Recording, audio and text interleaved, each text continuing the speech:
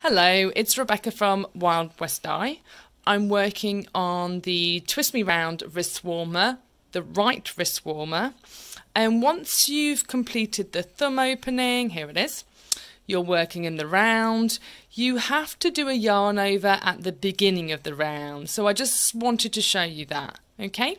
So all I'm going to do now, I'm going to take my right needle and I'm going to scoop my yarn. So there's my yarn over. Okay, and now I'm going to knit 3.